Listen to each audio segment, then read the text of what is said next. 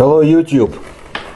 I will continue my discussions about cosmonauts and what they observe in outer space. Today I'll speak about cosmonaut Talgat Musabayev. Major General of the Russian Army, Talgat Musabayev is a pilot cosmonaut, hero of the Russian Federation, People's Hero of Kazakhstan, holder of the Russian Orders of Merit for the Fatherland of second and third degrees, candidate of technical sciences. He was a Kazakh test pilot and former cosmonaut who flew on 3 space flights. His first 2 space flights were long-duration stays aboard the Russian space station Mir, and his third space flight was a short-duration visiting mission to the International Space Station. He retired as a cosmonaut in November of 2003, but since 2007 he has been the head of the Kazakhstan National Space Agency, Cosmos. I don't know what the situation is today after all the problems in Kazakhstan, but clearly we're dealing with an experienced pilot and cosmonaut. So in an interview years ago, he admitted that he had encountered something mysterious in the outer space. Here's what he revealed. Once during a spacewalk, it happened that the structure to which my safety carabiner latch was attached, it came off. I began to slowly sink into the abyss. It was something terrible. In an instant, my whole life flashed before my eyes. The situation was completely hopeless. There were no instructions on how to rescue an astronaut or cosmonaut in such a situation on the spaceship. The air supply would be enough for 8 hours, and after that, inevitable death.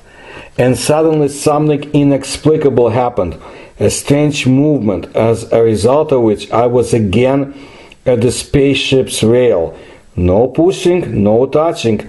It's hard to put into words. Everything happened contrary to logic and circumstances. And this was not the only case. So gradually the confidence began to come that something from above protects us. I felt this presence all the time.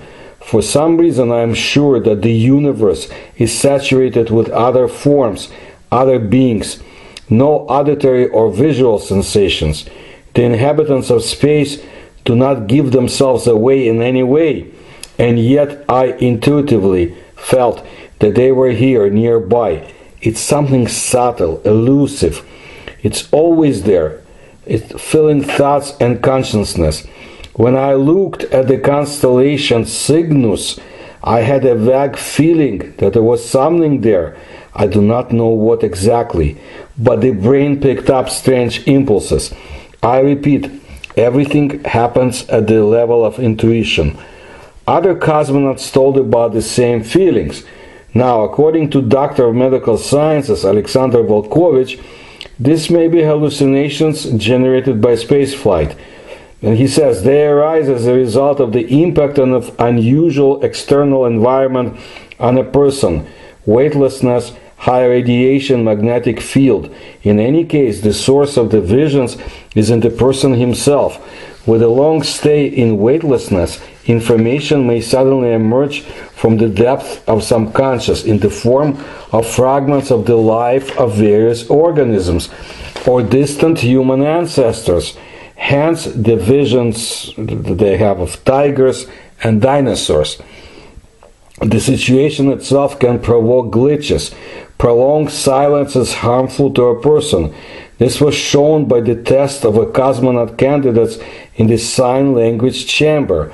So one of the subjects, after 30 hours of isolation, saw a TV floating in the air, and among the control panel devices he saw some faces.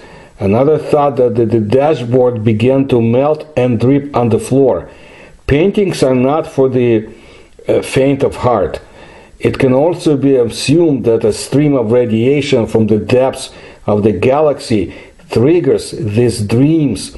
If a spacecraft falls into such a beam and the astronaut is in a relaxed state, then the phenomenon arises.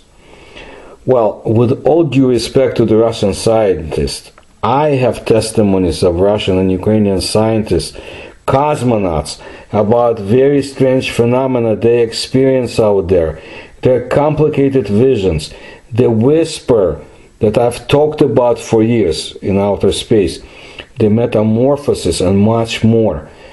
Please see my videos in the playlist about cosmonauts.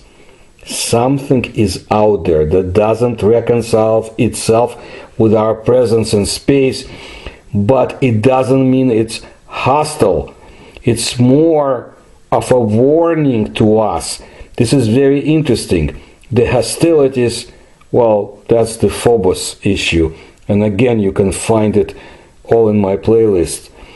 I will bring you more information about cosmonauts and their experiences. And please help my research. You can find the links on how to do it in the description to this video. Please subscribe to my channel. Please tell others. Thank you.